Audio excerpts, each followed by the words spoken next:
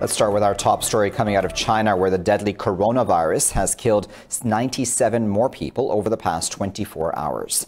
The death toll has shot over 900, while the number of people infected also went up a record 3,062. China's National Health Commission says over 40,000 people are now infected with the disease.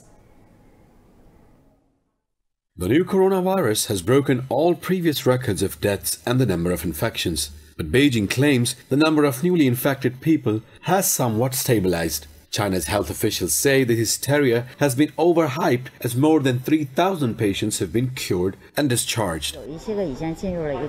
Some of them have entered a stable phase with all indicators returning to normal and with a good mental state. Some patients are recovering quickly after meticulous treatment and isolation, and some are already expecting to be discharged. The French authorities have closed 2 schools for this week as 5 new coronavirus patients were identified and hospitalized. They have also set up a permanent crisis committee after the number of cases rose in France.